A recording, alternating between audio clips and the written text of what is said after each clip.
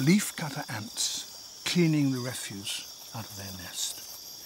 Every single one of these tiny creatures knows where it's going and what it's got to do when it gets there. And furthermore, there are about 10 million more of them in this huge underground nest beneath me. They're all members of one highly organised society, but they're not the blindly mechanical robotic slaves that we once thought they were. Indeed, we now know that every insect society is full of conflict, power struggles and mutinies.